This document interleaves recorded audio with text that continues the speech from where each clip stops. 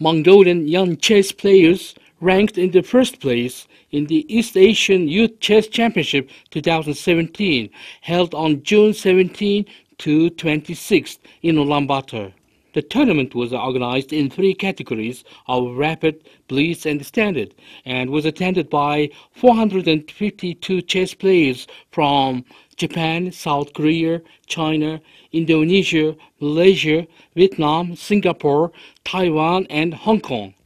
The Mongolian team won 21 gold, 20 silver, and 25 bronze medals from the competition. Mongolian Chess Federation, Ministry of Education, Culture, Science and Sports, Ministry of Foreign Affairs and Department of Physical Culture and Sports co-organized the championship with Altyn Joda Group of Mongolia sponsored.